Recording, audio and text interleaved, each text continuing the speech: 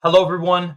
Welcome back to another video with On Point Politics, your number one stop for all things polling and election analysis in the United States. And today we have here one of the most accurate pollsters in the United States from the 2020 presidential election, Mark Mitchell. Go ahead and introduce yourself, Mark. Hey, everybody. We're from Rasmussen Reports. We've been in the industry for about 20 years now.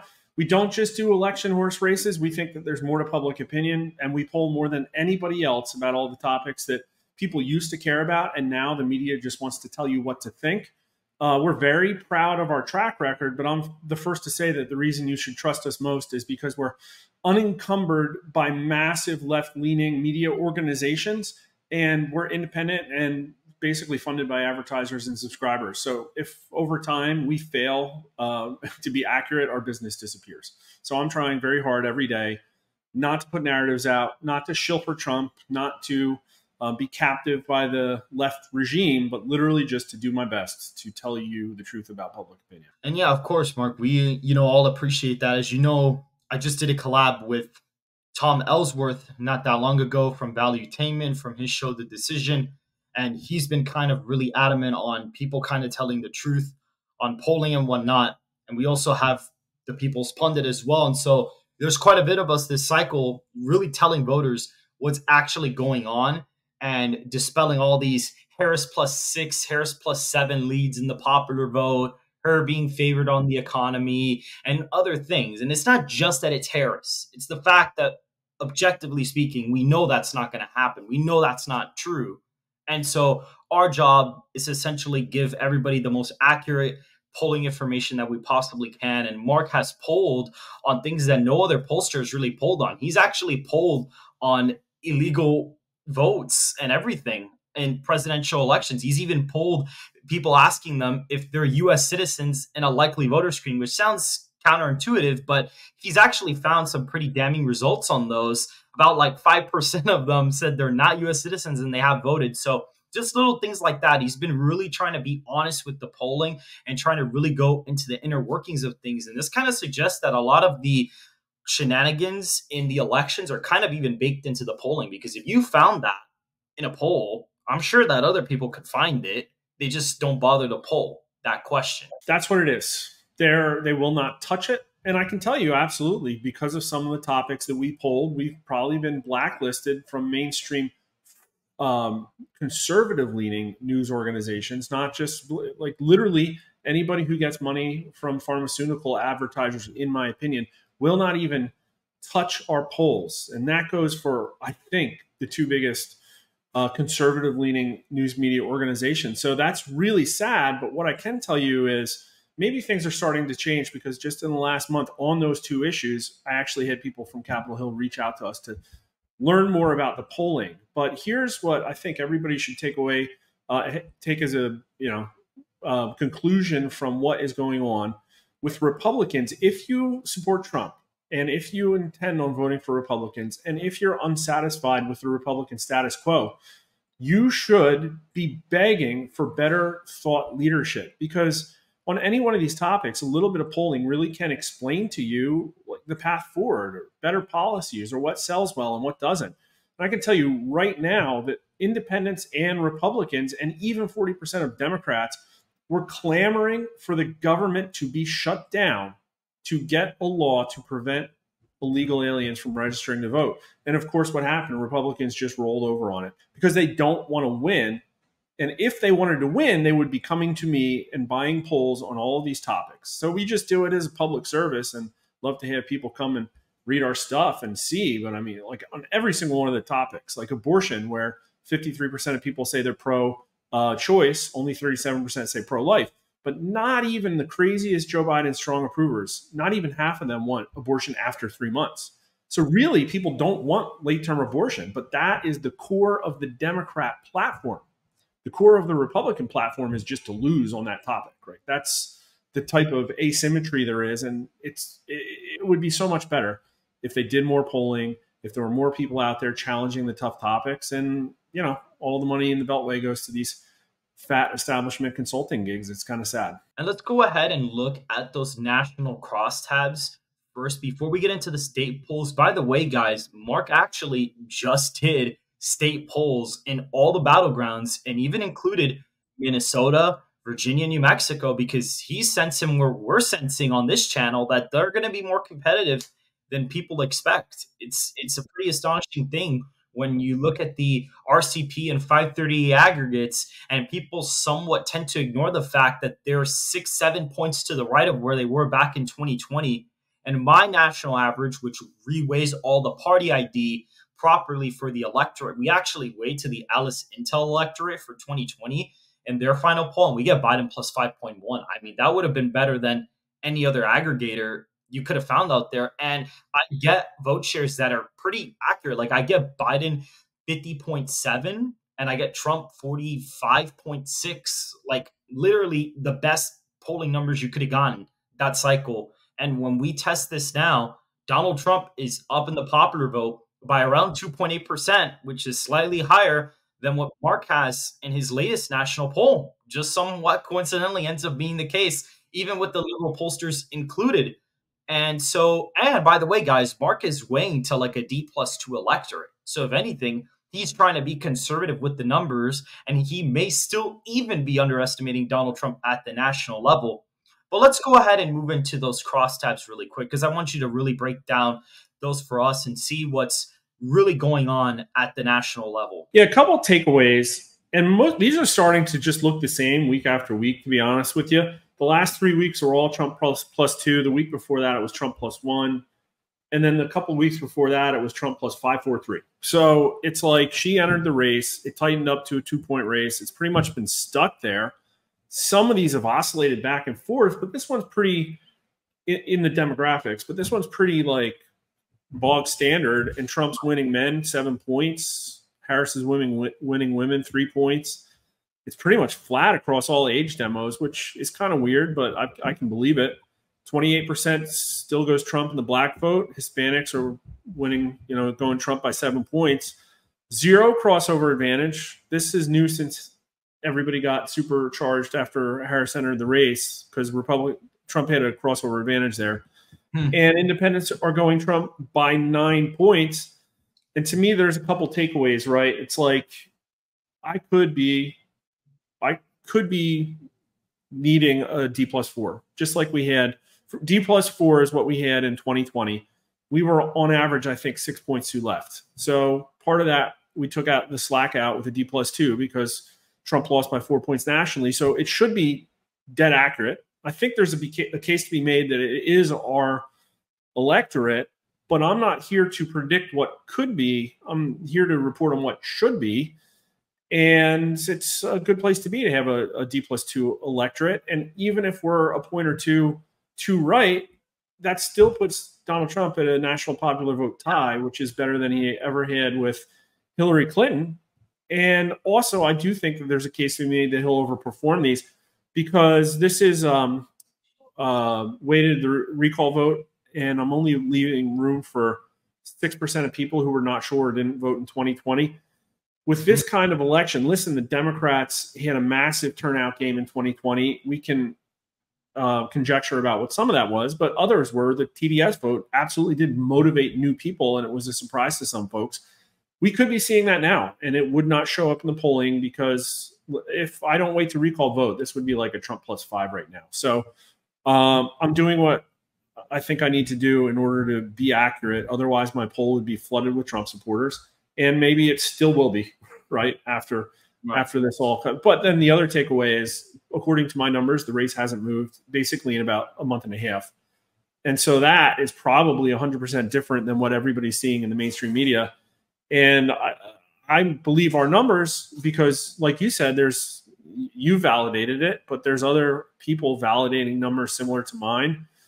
Right. You had polls by New York Times, Wall Street Journal, CNN's only Trump -1, Atlas Intel was Trump +3. So I think Trafalgar had Trump +2. So there's all perennially accurate pollsters clustered in a national popular vote win for Trump. And then there's perennially left-leaning pollsters clustered at Harris +5. And so who are you going to believe? Right, exactly. That's the problem this cycle, is there's a huge discrepancy, even more than last cycle. I mean, now, before you would have like, oh, Biden plus 12s, which was already a joke anyway. But then like the lower end of that was like Biden plus 6, Biden plus 5. So there was like a range of where it was going to be. Now we have a range. Some pollsters even put out like Harris plus 7 or 8 sometimes. Like these no names put out Harris plus 7 or 8. And then you have yours that have Trump plus 2 or 3. And funny enough, all the accurate pollsters, I have a new scorecard that I'll show later in this video that is actually accurate to what it really should be. A lot of people tend to kind of go off that 538 one, which isn't even really a good representation because Nate was being facetious by adding in the primary, elections into that. So essentially, guys, we pretty much are looking at accurate pollsters finding basically a 1 to 3 point race for Donald Trump at the national level. Even Alice Intel was the most accurate in 2020. They even beat you and Rich by like a little bit, a tiny bit. We can quibble about that, but your final average in October 2nd to November 2nd of 2020, that's how I graded it. I did the month average before because Nate in his crossover things ended up having he included all the polls from the entire year. I mean, he must have because he has you guys as like a 3-point miss, but really the aggregates include about the last month. So it only is fair to grade you guys based on the last month. And your final average was +4. Emerson averaged out to +4 for Biden as well. Big poll data, the People's Pundits poll, Biden plus 4.1, and then Alice Intel plus 4.7. All those polls either have a tied race, and Rich has stated that it may even be underestimating Donald Trump. He's got a lot of undecideds in his polling. And you have Trump +2, Alice has Trump +3, and Emerson, I don't even know if they've done a national poll recently. I don't know. Here's the thing about accuracy, and if you're tracking us, I'd love to make this case to you, but here's our final polling from 2020 right now. And the reason, it was, I don't know if we were having a methodology puke issue, but the final call was Biden +1, but we had the weeks before that, we had Biden +3, Biden +5, Biden +12, Biden +8, Biden +1. It was like all over the place. Right. And one of the things, it's like, that's great for Alice Intel, but I guarantee you that they were looking at my numbers and they were only also probably polling monthly. And so one of the things is we're putting out more data than anybody. And thankfully our data has been a lot more stable this time around. But one of the things, and we didn't poll as much state polling last time, is that I also think that a lot of people are getting sandbagged for being more aggressive with state polling, which is definitely what we're doing this time. Listen, state polls are definitely going to be more inaccurate. And if 2/3 of the polls that you're graded on are going to be state polls, then you're definitely going to have a lower accuracy score no matter what than somebody else, unless you're Quinnipiac. Hopefully people are taking, into consideration the volume of data and stuff like that. But no, and the state polling, I mean, especially, no one's talking about it, but in Arizona and Georgia, back in the 2020 presidential election, they were actually weighing to a proper party electorate sometimes actually overstating the party electorate. And now all their electorates in Arizona and Georgia are either like R+1, R+2, or they have Democrat leading samples. That's ridiculous. That they're going to be wrong. Those Arizona and Georgia aggregates are going to be more incorrect than they were before because the party samples are just that different. I want to just point out a quick on this whole topic. You'll find this is interesting. So look at New York Times. Siena came out with Trump +5. And they have a decent party sample. They had R+6 too. Yeah, that's what we're going to look at. So you're like, look at New York Times, a left-leaning organization. How come they have Trump +5, but Rasmussen has Trump +2 in Arizona? But if you look at the crosstabs and go out to get out of here and go out to 2020 vote, they have Trump oversampled in the 2020 vote by 4 points here. So if you take those 4 points out of this, then they're only showing Trump +1, which is a point left of us. So in reality, their data is roughly left of us, although it will show up as a Trump +5 and whoever grades them. And they're doing that because they I guess, made a decision not to do recalled vote across the board in any of the swing states this time, and that's fine. But like look at what might happen. If we're right, the New York Times is going to get a 3-point hit here. And everybody's like, oh, you know, and in reality, the core of the data means something very different. So grading pollsters is really hard.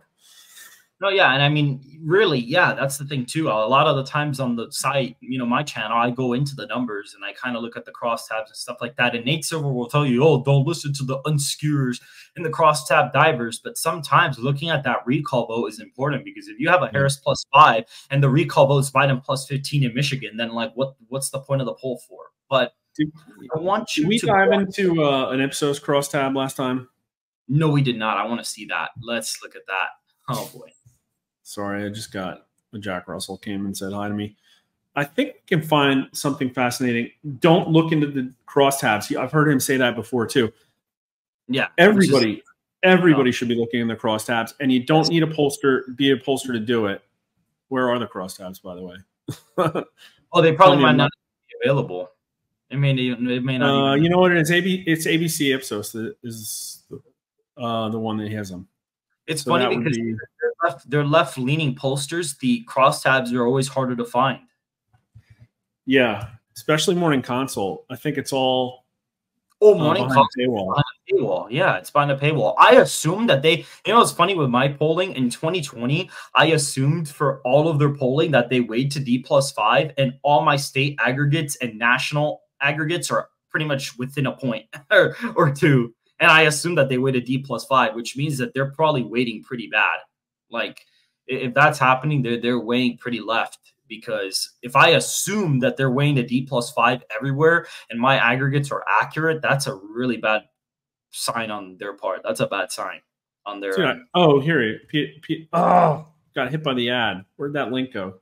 So this is like Harris +5 poll, right? Yeah, let's look at this. Yeah. And then, but if you go into here and look at favorability by candidate, here it is. You get some ridiculous results. Let's see. Wait, no, that's not it. They had, I'll just, sorry. No, you're good. This is this is what I want people to, the kind of stuff I want people to see. Kamala Harris favorability, 47% positive, 44% negative, so +3.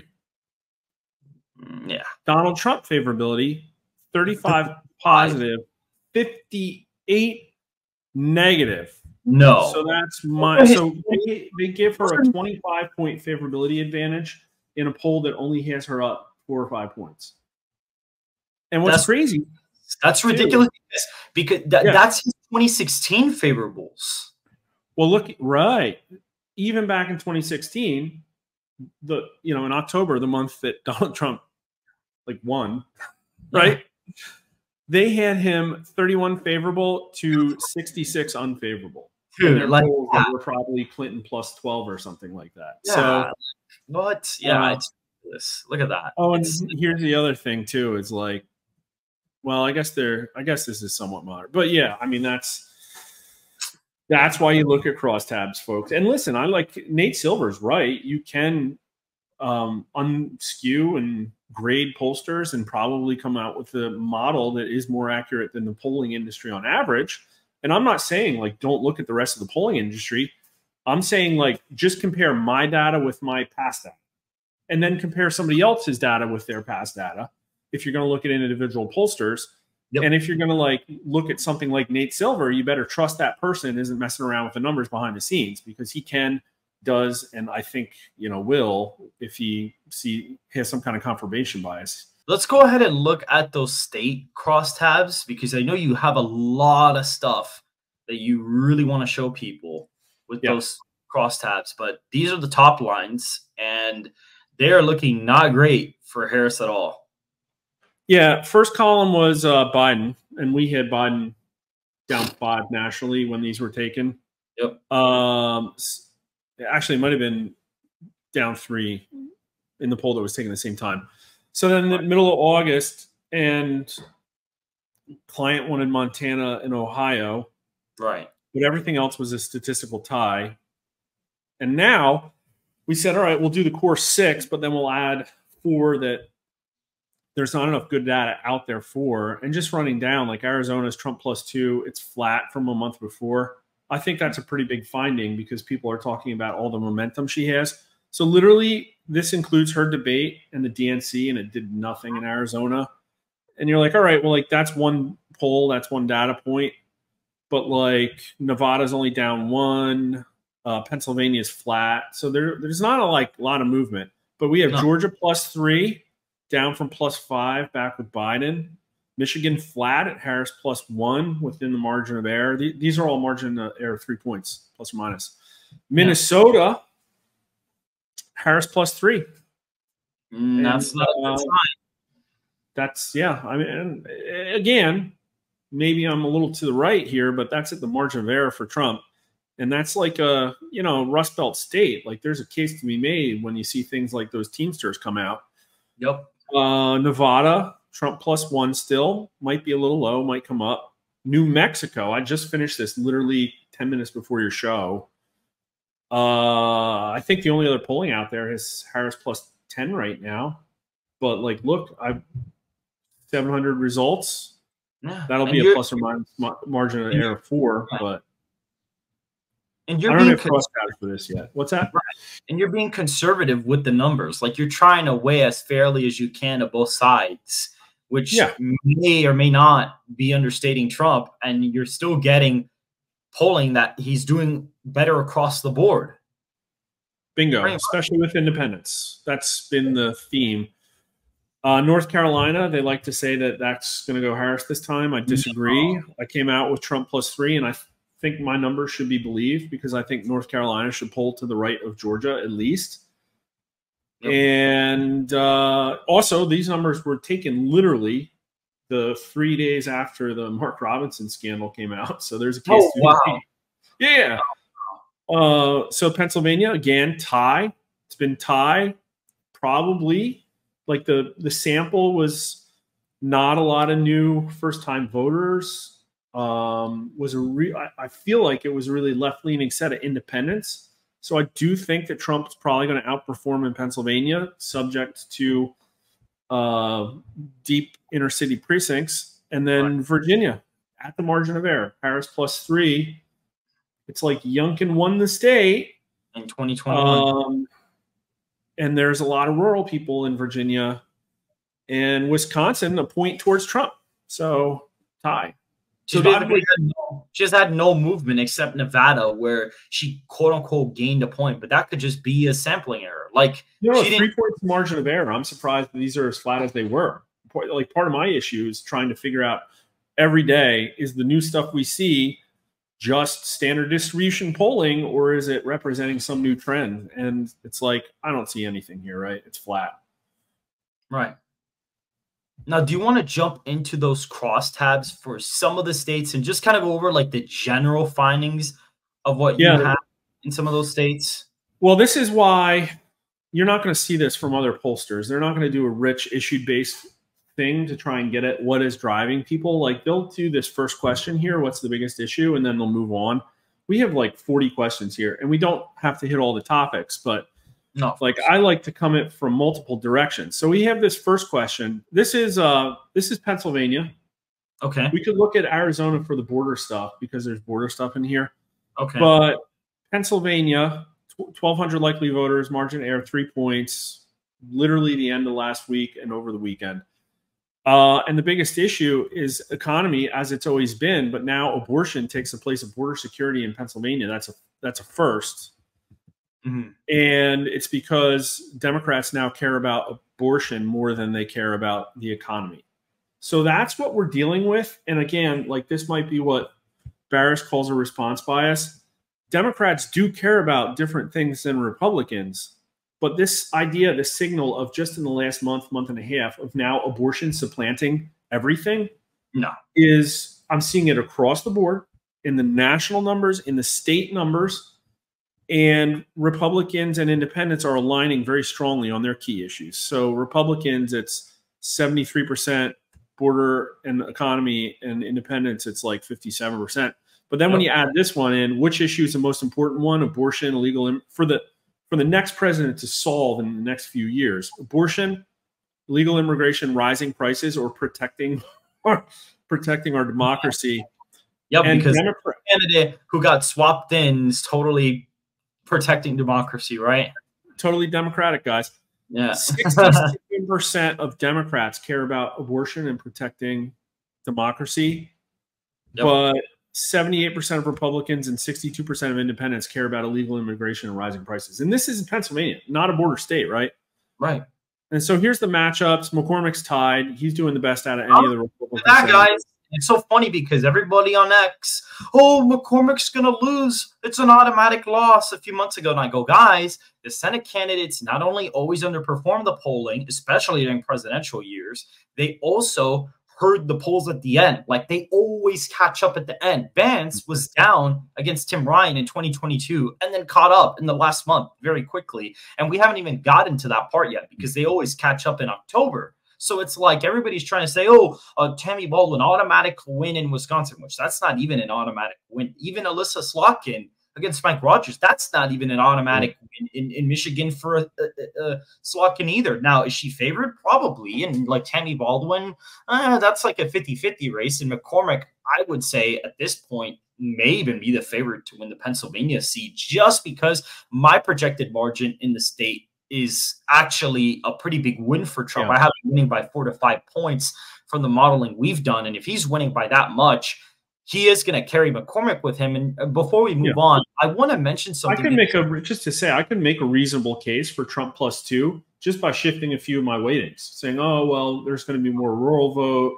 Oh, there might be more of this demographic or that demographic. Oh, we really should be weighting at R+1. And I didn't. I could easily make that case, and this would be Trump +2 with McCormick. Yeah. What did you weigh the Pennsylvania poll to? Oh, we're gonna get lost, but that's okay. It is tied. It's tied with a very small independent sample. So if independents show up big and they break Trump, like that's it. It's over. Trump wins. Right, guys. And look, guys, Rasmussen right now, Mark has a tied electorate in Pennsylvania with a tied result at the top line level. And we all know the electorate in Pennsylvania does break Republican now.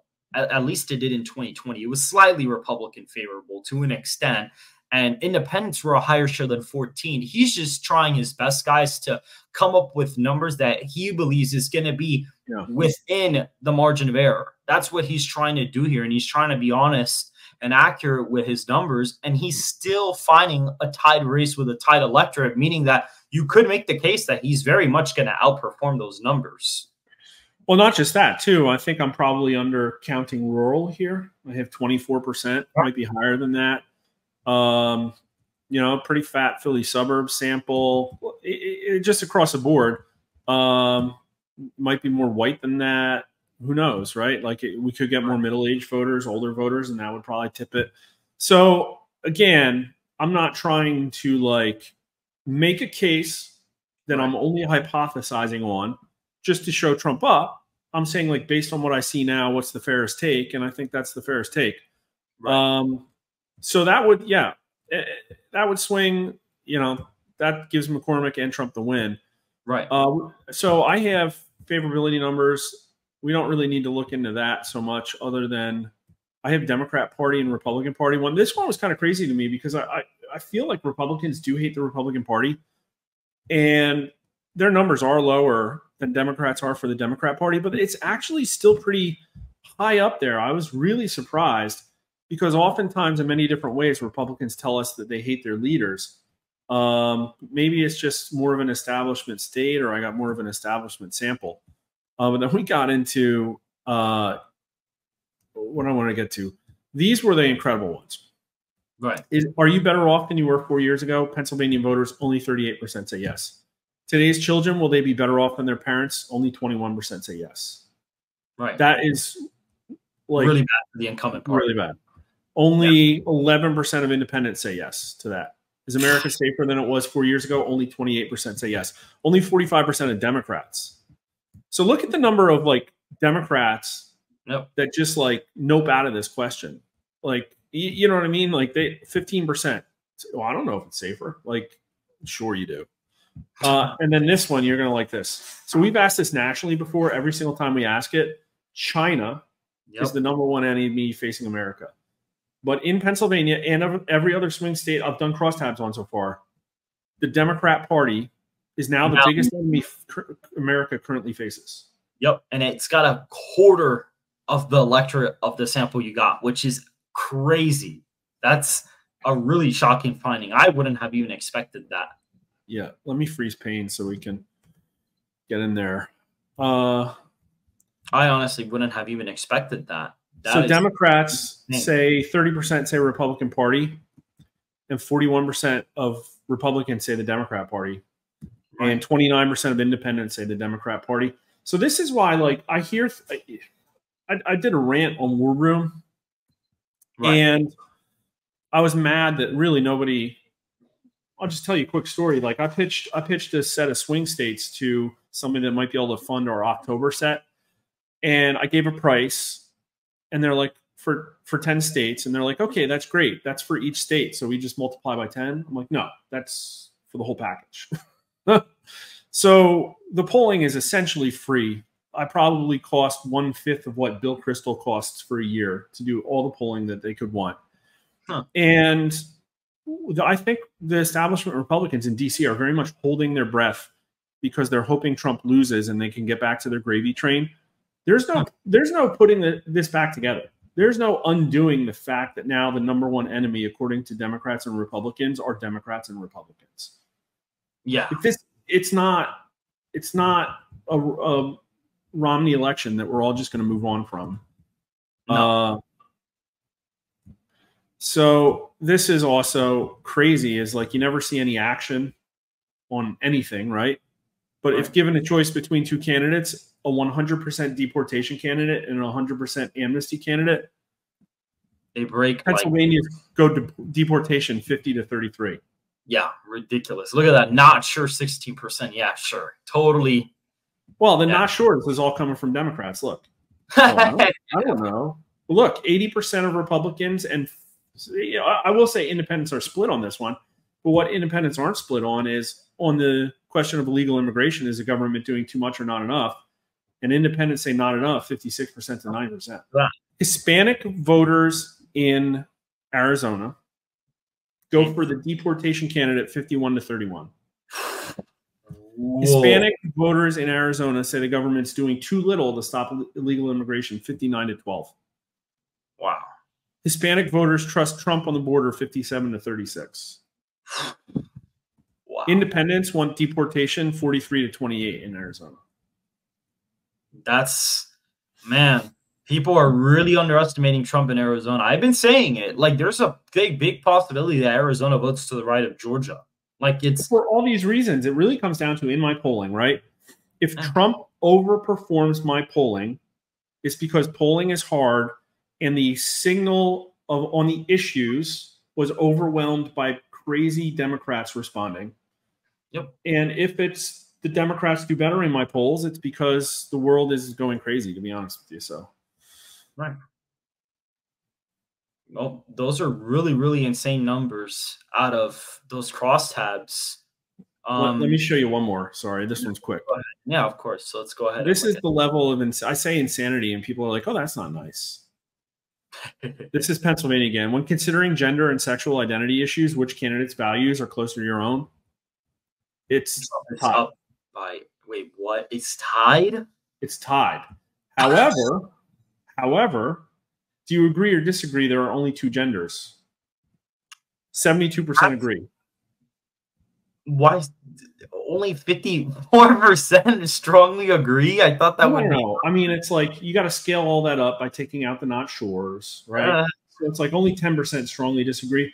You know, a lot of these people are young people, unmarried people. They don't know. They don't care, right? They probably, might have been in the club in the high school. But like, look at Democrats. 83% say Harris has her values, but 55% of Democrats agree there's only two genders, and only what is that?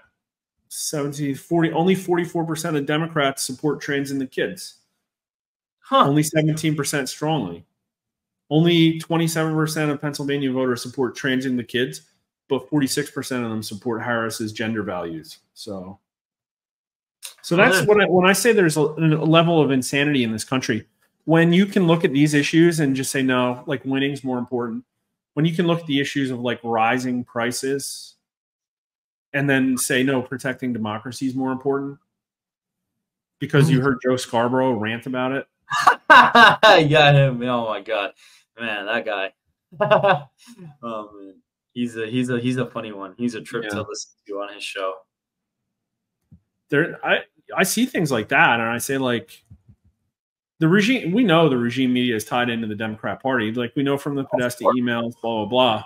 You know what? I want to comment on this because Patrick Bet-David, they had a podcast today, one of their home team podcasts, and Patrick said this, and I want to hear your opinion on this.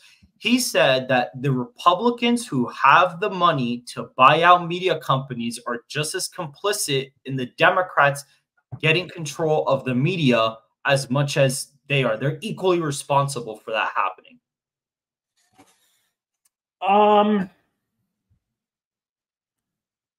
I think that it's a big club and conservatives aren't in it. I think that large corporations have downside risk and are deathly afraid of being exposed to bad press about third rail topics, because I deal in third rail topics all day long. And that if any organization plans to be a functioning business and take money from mainstream advertisers, that really who's deciding what goes onto your network are three things, right? Maybe, 64% of Americans think that intel agencies are influencing news media. So maybe, we know that Twitter was a government sock puppet, but right. They get their nasty grams. I can only imagine the nasty emails that got fired off to Nate Cohn when he put that Trump +1 poll out literally like 2 days after the DNC. I can only imagine. Oh, yeah. I think that happens. And then I think the other thing is like who sets what goes into mainstream news is probably a marketing MBA in middle management at Pfizer or something, right? Something like that. And I think that bites everybody, which is why I think independent, fragmented news based on integrity, which is what I think everybody in our circle is trying to do, gets us back to a place where there really is no integrity. Like, listen, for you to convince yourself that protecting democracy as a dog whistle for getting rid of Trump is like the #1 issue when the border's wide open, like you don't, in my opinion, this is my opinion, I don't see a lot of like integrity of thought there, right? And I think that's the issue that we have, is that there's no integrity of thought. Listen, I'll talk with anybody on Twitter. And anybody can go follow me at Mark__Mitchell. I like to be thoughtful and think about the ramifications of progress and how it affects public opinion and what might happen. And the only troll posts I get are like, "Oh, you're Rasmussen. Oh, you're super right," or "Oh, you're shilling for Trump." It's all logical fallacies. Like, listen, if you have a problem with what I put out, just tell me and I'll have a discussion with you. And they never do. No, of course. And like, I'm there to learn. It's pretty sad how many people on X and everywhere else really think that you are, like, people genuinely believe that you were to the right of inaccuracy by multiple points. Like, they actually believe that, even though when you look at your state polling, it was actually just as left in 2020 as some of the other pollsters that were out there. And your national level was one of the more accurate ones when you actually average out all of the polls. And their favorite pollsters like Marist and Quinnipiac and CNN had 5, 6, 7-point polling misses. And a lot of them haven't really changed their methodologies. And everybody likes to talk about TIPP as their favorite accurate pollster, which they were for a while, but they recently just completely switched their polling firm and are now— Yeah, nobody's going to tell you that. Yeah. Yeah, and they're focusing more on different modes now. And they used to have a good live caller system, but now they're getting Harris +4, Harris +5s with a bunch of mixed mode online panels. Like, it's completely different, but the Democrats will sit there and say, "Oh, it's still the most accurate poll," even though the methodology is completely different. And you haven't really changed a whole lot. You changed your weighting and maybe made minor adjustments. So probably did Rich. Alice Intel probably didn't change anything. And Emerson College, I don't really see how they would change their methodology quite a bit. So the people that have more accurate numbers from last time in 2016, you guys showed Trump up, and you guys show issues where even Democrats are not even the majority favorable on some of the issues that Democrats like to pander to their base for. 100%. And because of that, we're going to get called shills. And really, it just comes down to like the biggest problem, in my opinion, facing America is a lack of integrity. And it is something that isn't being instilled in people. And we've lost a lot of, like, there's really strong Judeo-Christian roots in America, but there's also very strong Western roots in that, like, this idea of like dialogue and learning from somebody that you have opposing viewpoints to, and having the integrity of thought to try and learn from something and reach agreement with somebody. Like, literally, Plato invented that like 2,500 years ago. And now we've gone to a system of credentials that people like literally will just sling mud or try and poke your credentials. And like, I don't care. Like, show me the track record, period. Because like you said, any one of these people could lose their integrity at any point in time. And I think that's a problem. And also, you mentioned it's like, oh, well, everybody, all the down ballot Senate races all tend to like tighten up as we get towards election day. Yeah, that's true. Probably there's some gut check. I think Donald Trump would probably benefit from some gut check in the middle of October, unless like literally World War III starts. But I think some of that might be, it's like, well, we're getting close to the election. We better like clean up our data a little bit.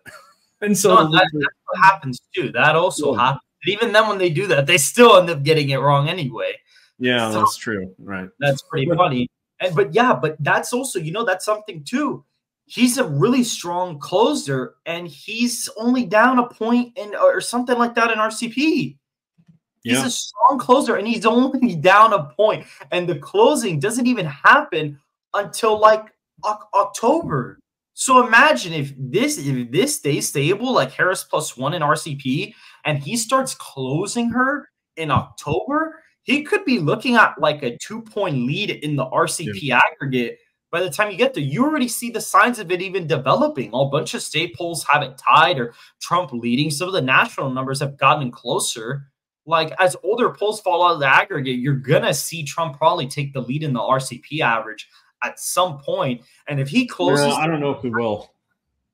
Huh? I'm just guessing, but I think the lefties are going to extend to the end.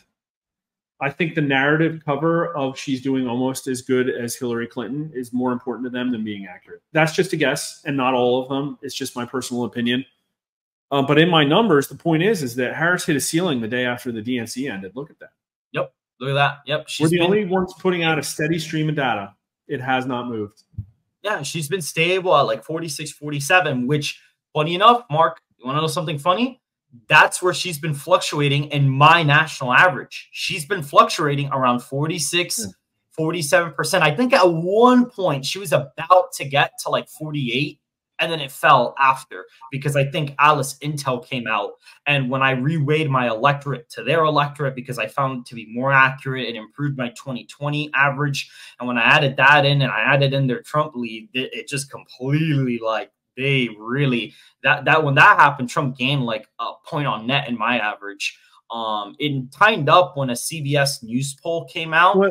They actually had a somewhat accurate track record in 2020, which is kind of interesting. Like, they had a somewhat decent average, and they didn't really have a whole lot of undecided. So it got a lot of weight, and it probably actually helped me be more accurate, because I had her getting like 45.8%, which may have been too low. So when that poll got added, she went up about like a little bit, almost by a point. So it's now like a 2.5 to 3 point race nationally for Trump, which is literally within the ballpark of what you're getting. Well, without your stuff and without my stuff, and you look at these polls, if not the same, more than I do, let's pick and choose which ones to just throw out. Listen, Quinnipiac tie, probably right, but I don't think we should trust anything from Quinnipiac, right? So let's just skip them. I would make a case for CNN. I actually remember them hitting like a Trump +8 or Trump +9 back in March.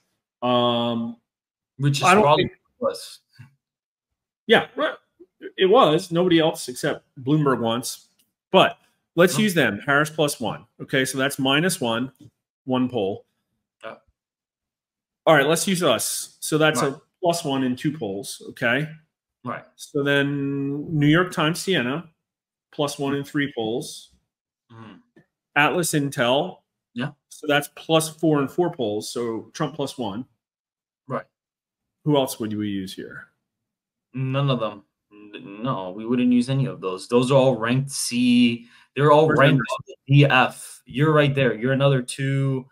There's another New York Times. All Yeah, the don't other. use any more of mine, but like Emerson, I can make a case for. So that's Trump Yeah, +5. yeah, You know. yeah. No, Like what other?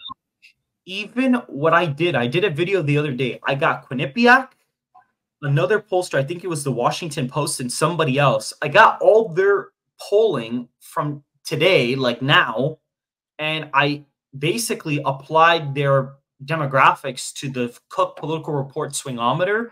And Mark, she's getting 270 in the pollsters that overestimated Biden by 6, 7, Yeah. 8 points nationally. She Yeah, can't even beat Arizona or Georgia, North Carolina, or Nevada in the demographic modeling for those polls. She's losing them by like 2 to 3 points each. Yeah. She What can't is even. She's narrowly beating Trump in those polls when you model out their demographics. And what's interesting is when you do those same polls for 2020, you get like Biden plus like 12 in the popular vote, and you get him winning like 400 electoral something college votes. And when you get this shift between that polling and the polling they have now, and you apply it to the 2020 results, Trump's winning all the swing states, and he's close in Minnesota, Virginia, and in New Hampshire and New Mexico. Like, he's close in all of those. I mean, yes, Harris did improve from Joe Biden, but it wasn't that she flipped Trump voters. I think a lot of people have this misconception that she somehow flipped 5% of Trump voters to her. That's not what happened. She just picked up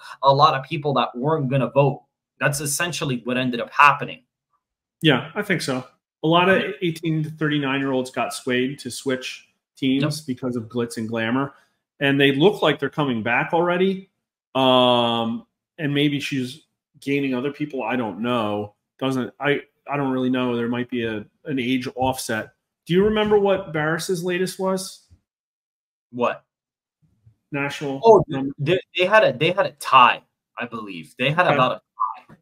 Yeah, and so Trafalgar just had like a plus 1.5. So call it like a Trump between half a point and 1 point in pollsters that have perennially done objectively non-biased work. Right. In my opinion. Right. So you had a tie in Wisconsin. You had Michigan. She was up by 1. You had Virginia +3. North Carolina, Georgia were lean Republican. Arizona was lean Republican. You also had Nevada up. So he's 268, guys. He's literally there. Minnesota was a D+3 lead, and you had New Mexico as D+6. So when you finally look at it from Mark's polling, this is what it looks like. Trump is at a floor of 268 electoral college votes, and Wisconsin and Pennsylvania are toss-ups. And again, like we talked about, you could make the case that those are going to lean left. You could make a very valid case that they are, and that Michigan poll may even lean left too. And so if you're Kamala Harris and you're looking at this map right now, this is a horrible sign for you. This is a horrible thing. The campaign should be freaking out that their only possible win is by winning both Wisconsin and Pennsylvania, states where Democrats have ancestrally done well, except Kamala Harris. Here's the problem, and I'm going to talk about this here. Kamala Harris does not identify with certain demographics in America with their values, and that includes non-college educated voters especially. They really don't identify with her at all. And just to give a little bit of context, guys, she grew up in Canada for the first like 20-something years of her life, moved back here when she wanted to start a career in politics. She went to Howard University because she thought that would give her some credentials with the African-American community. And she has a Jamaican father and an Indian mother and likes to claim that she's African American, but she's not African American. She's a Jamaican Indian American. But people don't understand that there are some cultural differences between those two things. Like even her own father in 2020 called her out and said, "Why are you saying that all Jamaicans smoke pot? Like, what's up with you?"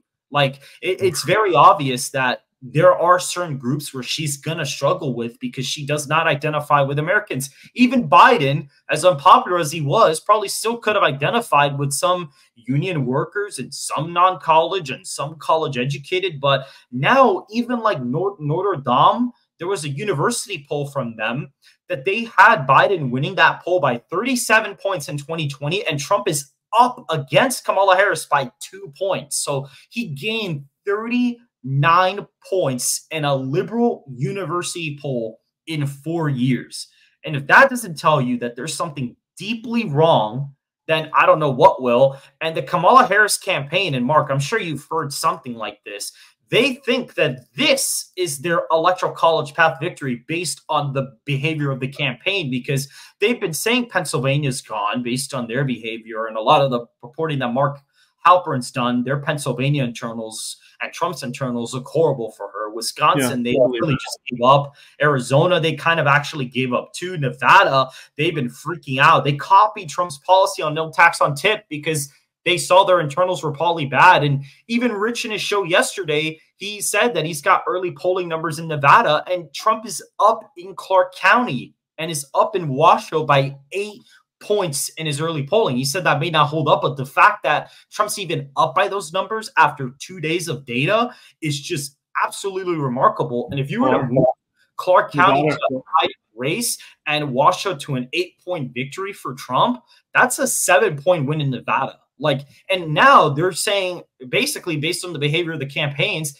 they're looking at Michigan, Georgia, and North Carolina as their path to the presidency, which demographically would almost be impossible to happen unless you had extremely high African-American turnout, essentially. And that's not looking to be the case.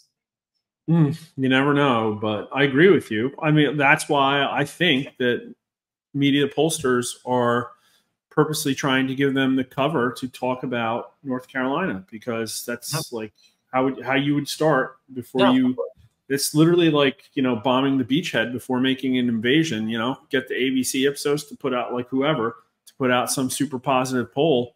Everybody can check our crosstabs coming out tomorrow too on Nevada. I was wondering if I could pull it up quick, but you know, we do have Washoe and Clark County breakdowns in there. I might be able to pull it up quick in the process data. And I guarantee you what you find is that Democrats will be overperforming what everybody expects could be possible, because that's how I've been setting my polls. But yeah, you know, I've heard that from other people too, that Trump's plan isn't really to focus on Pennsylvania and over the next month. And if that's the case, then whatever, I'm not saying they're right or wrong, but whatever they're looking at says that they won it already. I'm just pulling up the weights here. Where do you live in state? So I think it's Clark first, then Washoe. And this is what I do all day long because I don't have very good analytics software. So now 2A. I'll edit all this out, don't worry. So this is Clark County, Harris up 4. She's only up 4. That's already not good. That already loses her the state anyway. Washoe, same thing. Harris up 5, 6. Oh, Harris and that's not going to happen either because Biden won it by 4.5. So there's an up and down between these two counties, basically. And then the rural vote is going to, the elsewhere in state is going to be Trump 58 to 36. Right. And which, what was might be different. What was your electorate in Nevada? Was it like, do you have it off the top? 1 sec. Let me look at also this too. This is urban, suburban, rural. So pretty tight. Small city goes Harris, and that's a lot of the people, goes Harris by like 16 points. But they're actually tied in urban, which would be like Vegas. Yeah, and Donald Trump in 2020 improved in urban areas here and there. So Yeah. that would even make sense too. And then the rural vote is 5. That's only going Trump by 11 points. So there's maybe the Trump sandbag. And it's like, listen, it's not the biggest part of this poll. There's just, you can't nail every demographic. Now, you wanted to know party ID? I'll tell you in a second. I think it's non-controversial. What are you expecting to see? Like probably +2, maybe. R plus 1, R plus 0.5, R plus 0.7. Okay, so it's probably it's like a slight underestimation. With independents at 27%. Okay, no, that's a fair weight. You have polls in Nevada now that have it at like D+2, D+3, the electorate. Like seriously, like it's not going to be D+2, D+3 electorate. It's just not. So here's the thing. He Trump's up in the recall vote for 2020. No, yeah, no. Is he? Oh, he's not. Biden's up. Oh no, he's up 1.4 points in recall. Trump is up 1.4. Yeah, right. Okay, and that's fine. You know, I think I threw a data point out after waiting. That's probably why that happened. Well, that's fine because a lot of the polls in Nevada always have like a recall vote for Trump, regardless. One of the things that I've been looking at, and I might have to do. So let me just. This is an interesting take I was checking out. So let me just turn these independents into one number here. Is the ideology of independence. Okay.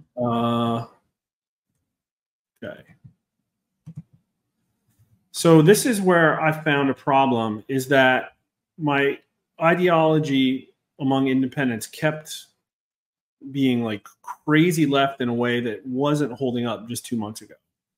And it has to be, I think it's a function of the panels and other people are having problems with it, is my guess. So the independents have gone severely left compared to what they were before Biden dropped out. This is Democrats, this top one. So 4 and 5 would be liberal. Okay. And I can tell you right now, this is a pretty high number of liberals for Democrats because usually they like to call themselves moderates. So 37% moderate, 48% liberal, and only 35% of Nevada Republicans call themselves very conservative. And normally you see a lot more Republicans call themselves conservative, but it's only 68% here. So that tells me also something about my Republican sample, I think. And then you got 26% of Republicans are moderate. I don't know in this environment. Like, again, these are the kind of things where I'm looking like, and when I feel like I'm too conservative, meaning not conservative, it's things like this. And then I see independents, and the independents say 56% moderate. And everybody's like, oh, they're independents. They should be moderate. Well, it's no, nationally and across the board, they're being conservative. And here, only 26% of them are conservative. So I guarantee you that this is why that particular cycle. And it's like, you can't wait this out. You know what I mean? And so it is what it is. But moderate is code speak for liberal in today's political environment. And so I get a massive liberal sample here for independents. And I bet you the party breakdown's probably that's very high for I bet you I have liberals. I bet you I have independents going Harris by a few points because of that. And it's like, okay, we're really getting into the weeds. But if you guys want to know what's going to decide the election and who's right in the polls, it is, in my opinion, literally this thing here that we're looking at. So Democrats go 92% Harris. Republicans go 91% Trump. No. I know, but I've had a Republican crossover advantage, again, in all of my polling up until August. And so I think stuff's happening in the panels. And here, independents only go Trump by 2 points in Nevada, even though independents just went 9 points nationally. So those people in the national polls that say they're going for Trump by 9 points among independents, they live somewhere. In fact, they live everywhere in America, which on average would be like a battleground state, right? Yeah. You know what I mean? It's like not all of a sudden all of the independents in Florida went way righter than the independents in California went left. Like it did. I don't think it works that way. So anyways, sorry for the wonky details, but that's what everybody signed up for. No, of course, but this is important to look at because, yeah, that is a very interesting thing because that is what's probably causing the response bias. And you even seen it in other polls where it's like Harris plus it's like Harris plus 98, 99 with Democrats and Trump's winning Republicans by 88, 89. There's no way she's going to have a 10-point advantage in the crossover. Like, that's just not going to happen. So here's why Nate Cohn and the New York Times and other people are ignoring recalled vote. And I don't necessarily think that's the right thing to do. I think party, and again, I've been placing less emphasis on party weightings. I think the recall vote one is more important. I mean, I'm still waiting by them, but I think people define themselves a lot differently now that Trump has taken over the Republican Party and independents brought Trump to the most votes any Republican ever got. I think that's changed the landscape. And what I've tested multiple times and seen every time, forget the party crossover vote. Just forget it. Like, they always show almost exactly, quite frankly, a lot of the pollsters will give the Democrats an edge there. But every time I've tested 2020 voters, Trump gets more of the Biden voters than Harris gets of the Trump 2020 voters every single time. And it's always 2, 3, 4%. And then Trump's going to pick up a whole bunch of the didn't vote folks or the new voters. So, and that's what's gonna give him. A lot of people are like, oh, how can he be up by 2 or 3 points in the popular vote? There's no way. It's the new voters. Those new low propensity voters are really breaking Trump. Even the Gen Z vote the past 2 years is like heavily skewed Republican. Like even compared to the midterms, it's pretty bad for them. Yep. Yeah, you talked about education and values. People with no diplomas on gender identity think that Harris matches their values. Everybody with no college degrees say Trump does. This is Pennsylvania. And then everybody with a college degree is like tied or leans Harris. That's not even good enough for her. Those are bad numbers with college grads. Those are a single, but still. I mean, those are horrible numbers, especially with graduate degrees are more right than college. Oh man, that's really bad. Yeah, this is fascinating. Maybe it's that's all these folks that went to school in Pittsburgh. I don't know. That's really bad for Harris. If she's doing worse with grads than college grads, like graduate degrees in college, that's a bad sign. You can check Georgia. So this is Georgia. Oh, and this is interesting because they have a lot of universities over there, like Georgia Tech and stuff like that. So Trump's leading on the high school, some college, and college. Trump is leading by he 2. loses with everybody but graduate. He wins with everybody but graduate degrees in high school. No, everybody. Wow. Yeah, and high school dropouts. Right. And they're relying on like federal programs and whatnot. That's not really surprising. That's why they're breaking that way. But guys, him being up in Georgia with college graduates is bad because there is a lot of Atlanta universities that are very liberal. I mean, there's an Atlanta. No. This isn't the matchup. This is the matchup on gender values. So the matchup for Georgia. Gender values, okay. The matchup for Georgia by education. Right. It's only it's almost identical. Of course it is. Actually, he's leading with no diploma. He's even leading with no diploma. Yeah, right. Yeah. And with college, he's only up by 3. And there was a school there that just passed a rule there that they can allow the same two different genders in the same dormitory that are supposed to be only certain types of dormitories. Like it's supposed to be only male, only female in some rooms, and they're letting transgenders into those rooms now. So the fact that happened in Georgia and you're seeing Harris only leading by 3 with college graduates is a really bad sign. Even though 71% of graduate degree holders in Georgia agree that there are only 2 genders. Yep, look at that. And even college grads, look at that. Yep, that's same crazy. Number. Yeah, funny enough, that's funny. It's kind of funny that the graduate degree is the demographic that agrees with that statement the least. They should be the most educated demographic. The more educated you get in college, the more likely you're to think that there's you're just itching for a YouTube warning, aren't you? And they're most supportive of trans and the kids, except for high school diploma. Well, these could be small subsamples, I don't know. But look, no diploma, like you said. The values of people dependent on the state align with the values of the state, right? So to close this out, we're going to be going over a couple things that people have been talking about on X and some things about 2024. As we all know, Donald Trump is the Republican nominee. It's obviously a given, but, there's people out there that'll say, oh, actually DeSantis and Haley could have done better in the general election. And my position on that is that DeSantis probably would be losing the popular vote by like 4 to 6 points right now. And Haley would probably be down double digits in the popular vote. Kennedy probably would have stayed in the race and probably would have gotten like 15 to 20%. He probably could have even picked off Maine at large in New Hampshire and a couple of other places with like a high independent vote share. I want to hear your opinions on that because I think you have some pretty interesting positions on that. We've asked, the most important question to understand this is we asked, is the Republican Party the party of MAGA and Donald Trump? And time again, a strong majority of Republicans, roughly 75 to 80%, have agreed with that statement. And that's just fact. And if you look at Donald Trump's Republican favorability rating, are they super high? No, they're not perfect, but they're higher than any other Republican we test.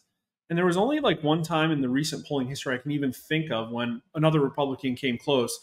And that was when DeSantis, there was a lot of will he, won't he's back in like November of 2022. And he got up to where Trump was, which is like roughly 75% positive favorability in Republicans and north of a 50% very favorable rating.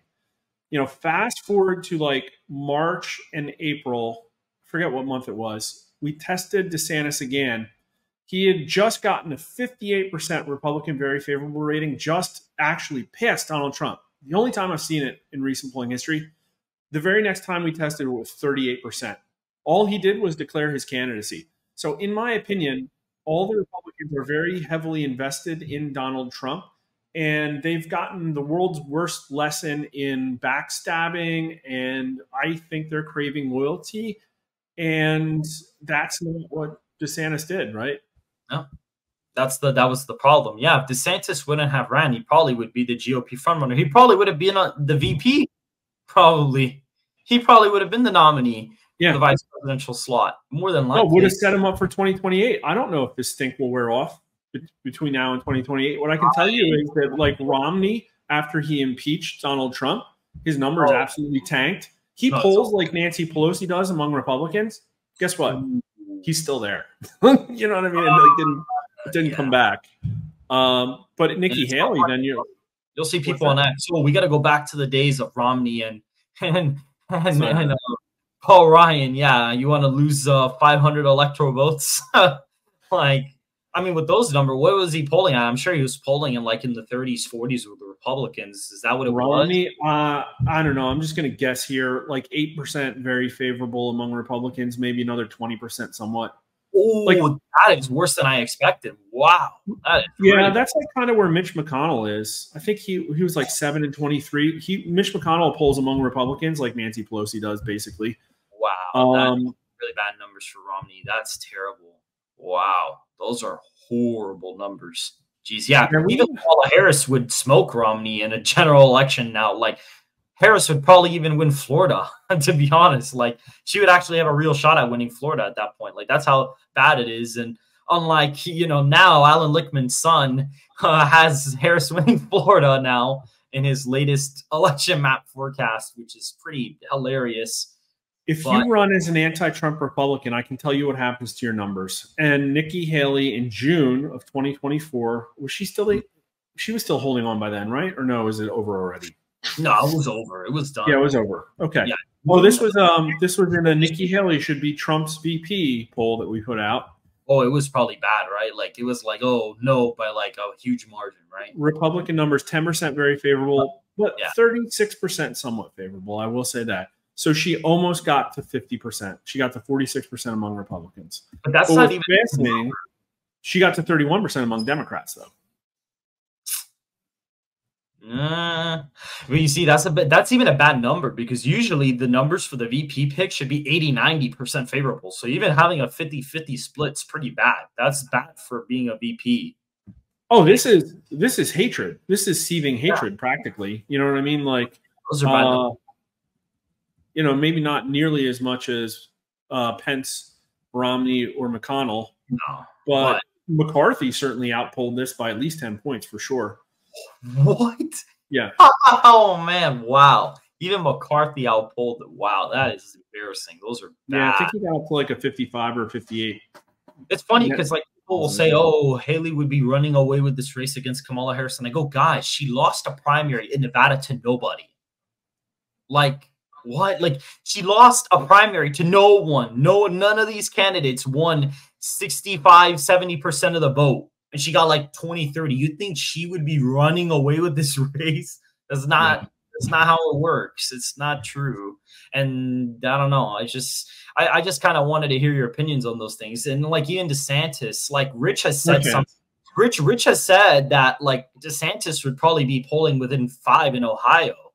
I think that could actually be true to an extent, because I don't think he'd do as well with non-college, because that whole base would be gone. Now, I think DeSantis may perform slightly better with college grads, but non-college is way higher of a vote share than the college graduates are, unlike what most people believe. For some whatever reason, liberals think that like half of the white electorate is non-college and the other half's college, but it's really not. It's like a 65-35 split, actually. I think DeSantis probably would do slightly better with African Americans, maybe, than Trump 2020, but not even that much. And his Hispanic numbers, I don't think would be great either. He'd probably actually improve the most with Asians. I think that's true. That's an inclination that I have. But overall, he'd lose enough with non-college to really not be the overwhelming favorite. Like he definitely wouldn't be ahead by 2 or 3 right now. He'd probably be. We tested this too. So this is January of this year. Mm-hmm. And in a poll that showed that Trump would beat Biden by 8 points nationally, DeSantis beats Biden 42-41. Oh, wow. That split's really bad. Yeah. I mean, it's a win in electoral college. Biden versus Biden. This one's hilarious. Biden versus Haley. What is it? I can't even get it out. It's so hilarious. Biden 38. Haley 36. And you're like, well, how is it both in the 30s? It's because 21% of national likely voters said they wanted to pick some other candidate.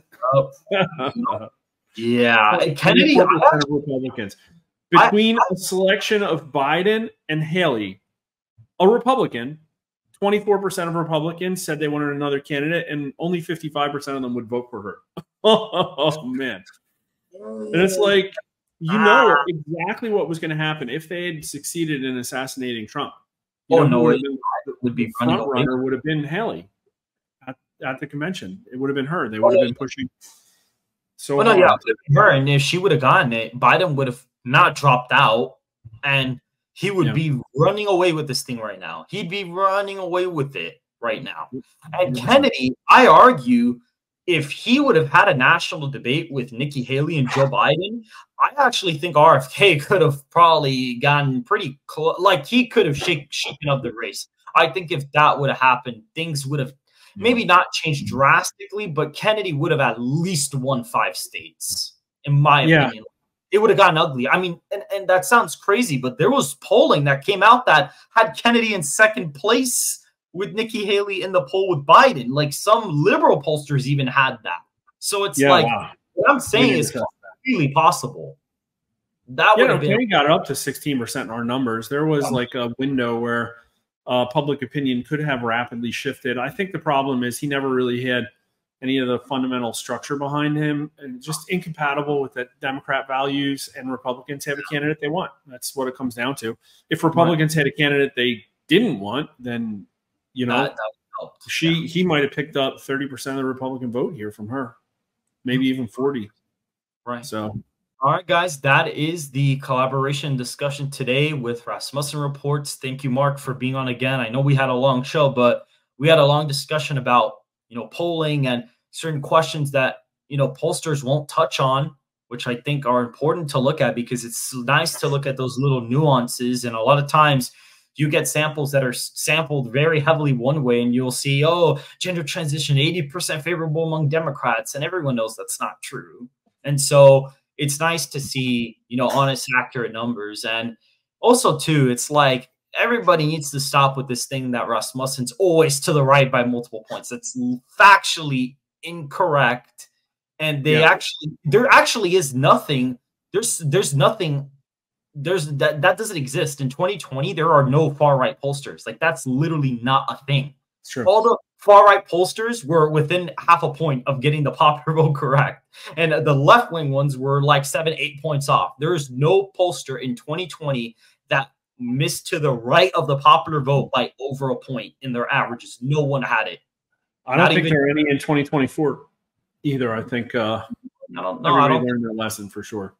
No, of course. And I don't think that's going to be the case either. But go ahead and give any closing comments that you may have. Yeah, I'd love to have everybody as followers. We get into it pretty deep on Twitter, Mark__Mitchell. Rasmussen Polls, the big account. That's where you can follow all our stuff. Just to tease some of the things I've done recently. And again, we have stuff that you'll never see anywhere else. Did a video with Brianna Morello today. It's going to be a really great show. We actually ran the numbers to see who unmarried female cat owners are going to vote for. And it's not exactly what you'd expect, but that's what you get when we poll more than anybody else. You get more data than anybody else. Right. All right, Mark, thank you so much for being on the show. You have a good one. Yeah, you too.